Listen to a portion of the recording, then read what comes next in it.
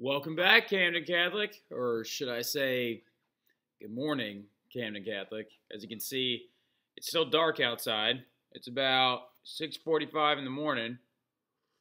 Been in school now for about 15 minutes, and we're just going to go ahead and bang this bad boy out, all right? Because our goal in class today was to talk about Senatus Populus Romanum, right? The Senate and the people of Rome. We talked about the patricians, or excuse me, we're going to talk about. We talked about the patricians, the plebeians, their roles in society, the struggle of the orders, the Circus Maximus, like all that stuff, right? Now, you get your notes now have nice little pretty fancy charts and stuff in them, which makes me extremely happy. But anyway, now we got to talk about stuff that I know people like Dom DiStefano is going to be happy to be like listening to. People that I know like Nigel Vidreau is going to be excited about listening to. And some of my other kids who are really, really into like just the conquest side of things, right? So we're getting into today now the Roman model for conquest, right? So really quick, whenever we think of Rome, let's back it up a little bit. Whenever we think of Rome, whenever anybody thinks of Rome, they think of this Rome, right? They think of the Rome by 117 AD that was so flippin' big that anybody could barely even stand it anymore, right? So absolutely humongous, ridiculously large. So the thing about getting to that point, you got to get to that point, right? So what we're going to do is we're going to start off by talking. We've already talked a little bit about their conquest. We talked about how by like around 500 AD or BC, they were making moves to like take over the entirety of Italy, right? Going tribe by tribe, because remember the Romans were a group of people that shot off the Latins, and then they took over the Latins, and then they took over the Etruscans, and then they took over the Aquae, or whoever Cincinnatus took over, you know, those guys. So anyway, let's keep going though. All right, now the goal of Roman conquest: divide, explore, conquer, right? Now, to keep in mind real quick, whenever you're looking at this map, a lot of people are always like, oh my God, how could they possibly take over an area that big? It's so huge, that's got to be millions of people. What is millions of people? That's very, very accurate. But the thing about it is, there's not a lot of stuff out here yet, all right? So none of Europe is developed. It's very rural, agrarian still. Some places even nomadic, right? Barbarians running around, farming, doing very simple things. North Africa is developed by one particular city-state. Greece is developed, but of course, like, that's falling apart because this is like around the Hellenistic period when everything's kind of coming down and crashing in on itself because Alexander the Great did not leave it to very good leaders, right? But the thing about it is what I'm saying is it wasn't as hard following a big rivalry that they actually had, right? So the Romans did not plan to grow as large as they did. They actually had no intention. They had no intention to get to that extreme size. But they just kept taking over area after area to add to the empire. Like slowly they would be like, oh, there's a group out there called the Visigoths. We'll go take their stuff. Oh, there's a group out there called the Magyars. We'll take their stuff. Oh, there's blah, blah, blah, blah, blah. They just saw economic gain. And it was a very slow process. From about 500 AD to 117 AD, they were just growing and growing and growing and growing, right? So that's, what's the math on that? 617 years it took them to get to that? That's a lot. That's almost 3 times as long as America's even been a country. Now, to keep going, though, the big kind of match that lit the fire, Paul McInerney brought this up in class the other day because he's a stud, right? So it's called the Punic Wars, right? So by 272 BC, all of the peninsula is under the control of Rome, and a rivalry has developed between Rome and one particular city-state. A city-state originally settled by the Phoenicians, actually, in northern Africa, right? Somebody, and right now, is probably like hollering in the background, somebody like, I don't know, like Tall David, or even David Kuhn as well, right? So David Liu and David Kuhn are like, but I thought you said that the Phoenicians never settled anywhere. Well, the thing about it is they did have trade port cities. They had different areas where they would actually establish like small settlements, right? So, but that one of those small settlements grew and grew and grew in North Africa into a place called Carthage, right? So, the reason why this beef started is because it's over who's going to control sea trade in the Western Mediterranean. It's all about money. It's all about money. And here's the craziest part about this entire war. if you really, really look at it, Carthage, this is what we believe it looked like when it was actually at its height. Look how gorgeous that was. I'm not even going to lie to you. Looking at this, I think I would have chosen Carthage over Rome any day. Look, they had actually like rotating ship locks, an entire like sea trade infrastructure. It's what they were best known for. They were founded by the Phoenicians, right? They're all about trade and society. They had very Greek and Romanesque architecture that was already built up. Or imagine for a moment that they united together and then were just like this dominant powerhouse. Maybe they never would have fallen. Maybe Rome would have never fallen if they would have made friends instead of enemies.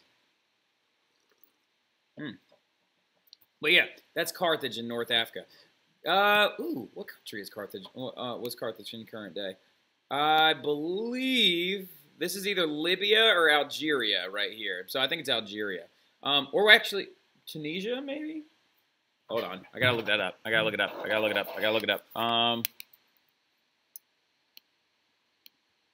North Africa map.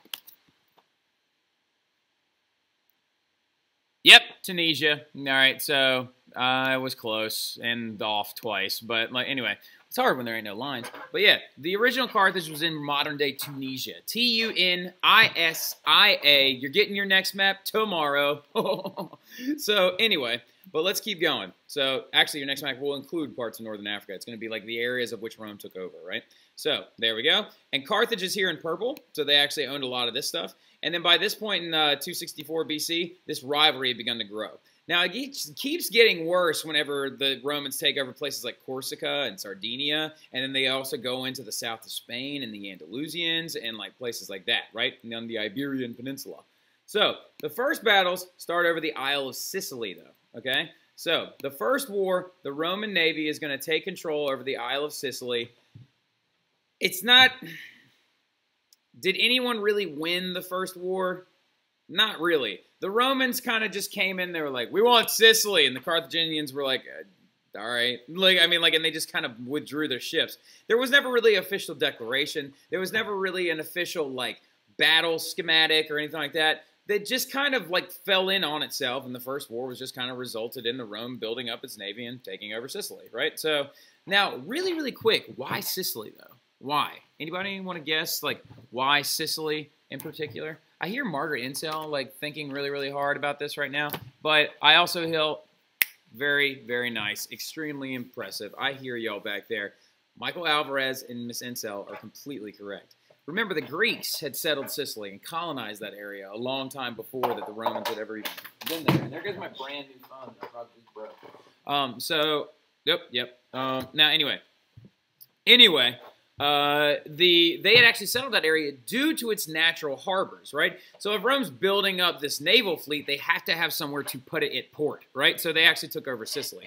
But then this is going to anger two men in particular, Hamilcar and Hannibal, right? So Hamilcar, father of Hannibal, two Carthaginian generals, right? They're not Romans, they're Carthaginian. So the Second Punic War, Rome is going to be threatened when Hannibal actually takes his army, some on elephants, to the city of Rome, right? Well, here's the thing. Let's back it up real quick, right? So Hamilcar was in during the First Punic War when Rome is just going to take over Sicily and it's not really going to gain any ground, and like there wasn't even really like, because there were like parts of Sicily that the Carthaginians still owned, so it was just more like a recession territory. But Hamilcar was furious. He was mad that the Carthaginians weren't more aggressive. He was mad that they didn't do more to stop the Roman growth. And so he just develops a seething hatred for Rome, right? And so he takes his son, Hannibal here, and he slaughters a goat, lays it down, tells him to put his hand on it and swear to forever hate Rome and to one day try to destroy them. And Hannibal took it seriously. And he was like, all right, Pop, I swear, right? And then he ends up building an army for the Second Punic War because they're going to be threatened by Hannibal's army when he amasses troops and elephants and all of these other devices ready to go and destroy Rome. A lot of historians say had Hannibal had a direct line to get to Rome, he probably would have sacked it again, at the most recent sack since the Gauls, right? So the thing about it is, if you look, somebody tell me really quick, please, someone remember, why is it so hard to attack Rome from its coastline? Jocelyn, I heard you over there. That is impressive. That is exactly right. It's all cliffs, right? It's all edged off cliffs, okay? So Italy is just a line of cliffs right next to their oceans. So the Carthaginians couldn't actually just go and invade from the coastline. They had to instead do this. Where am I going? Where am I going? There we go. They had to instead do this. They had to leave Carthage, go all the way around Rome, all the way around the north, over top of the Alps, and then come down to Rome from above. Now, the thing about that is in that process, a lot of those elephants are going to die. A lot of your soldiers are going to freeze to death. A lot of these different, like, you're going to lose a lot of reserves and a lot of men in the process of just getting to Rome, right? And just getting there. And so, continuing forward, though, while that's going on, there is a Roman general, right? I imagine that he probably looked something like I don't know, like Jeremiah, but with a helmet. All right, anyway, now, and he was like, what's up? If he's coming to attack us with his entire military, why don't I just go attack his house because it's undefended, right? So, bang, and that's exactly what Scipio, the Roman general, did. He leaves Rome with an entire military, hops off to Sicily, hops over to Carthage, and wrecks Carthage and attacks the lands in North Africa, making Hannibal turn around and come all the way back to try and stop him, right? So, anyway, Hannibal was forced to return to Africa to defend Carthage's lands. However, Carthage is going to give up the Second Punic War and lose in 202 BC. So much for swearing on that goat there, Hannibal. Now, after the Third Punic War in 146 BC, which is a very short war, Carthage is going to be left in ruins, all right? A lot of the Carthaginians would be actually abducted and sold into slavery. And we're not going to stop there, all right? So then, so the ruins of Carthage that are left behind show pretty much total and utter destruction that we have, historically speaking, right? There is an old story that goes that the Romans wanted to destroy their entire city so badly that they couldn't use it. But then one general stood up and was like, well, wait, sir, this land is fertile, right? This land is fantastic. How do we keep them from ever being able to use it again? The legend goes that the Romans then also salted the lands, like actually laid salt all over the land so the Carthaginians could not actually even grow anything anymore, right? So anyway, Greece, Macedonia, and parts of Southwest Asia are also going to come under Roman control using diplomacy and threats during the Punic Wars. Just like Philip II of Macedonia. Did they have to fight every single battle to everything in red that was on that map? Did they have to fight for it? Not necessarily, right? So threats is just basically telling somebody either give up now or we're going to invade. And diplomacy is along the lines of if you allow us to come in and put in a government and things like that, we'll officially protect you. Aha, right? So diplomacy and a threat, two very different things, okay? Diplomacy is providing protection in a lot of ways, especially if you're Rome at this point. Well, modern-day diplomacy is peace treaties, trade agreements, a lot of other stuff, right? So whereas threats are actually much more along the lines of, like, threatening violence. Now, there's one more story I need somebody to remind me of, all right? So tomorrow I need somebody to remind me of a story of what happened to one of the Carthaginian governors whenever the Romans showed up and destroyed the Roman lands, or the Carthaginian lands. I don't want to tell the story on the internet. It's just not something I want to throw out there. But anyway, just remind me in class tomorrow, all right? Don't let me forget. Now, the Roman Republic is going to be divided into provinces, and a governor is going to be appointed to rule each one, right? We started talking about that already when we started talking about them taking over different parts of Italy, okay? So, the people of the new provinces had to pay taxes to Rome, and some were also even taken to slavery. Very, very, very, very few of these city-states and these conquered territories were going to be allowed to become citizens, but it did eventually happen. Because a lot of wealthy Romans, those patricians, are going to begin to move out into the countryside and into these newly conquered lands and create these things called villas, right? So anyway, now, but we'll talk about how that affected Europe a little bit later on. But by 117 AD, that's everything they owned, right? It's absolutely ridiculous. Now, so we're going to stop there, okay? And then tomorrow in class, we're going to talk about the Gracchi brothers, right? Tiberius and Gaius, right? I'm going to name my firstborn children after those guys. Now, anyway, so we'll talk about them tomorrow, but that's it. That's the Punic Wars and Roman Conquest, right? But tomorrow we're going to talk about like land reform and how that affected the veterans and the people of Rome, okay? Really, really enjoyed it. Hope y'all did too. I will see you guys tomorrow. Have a great evening.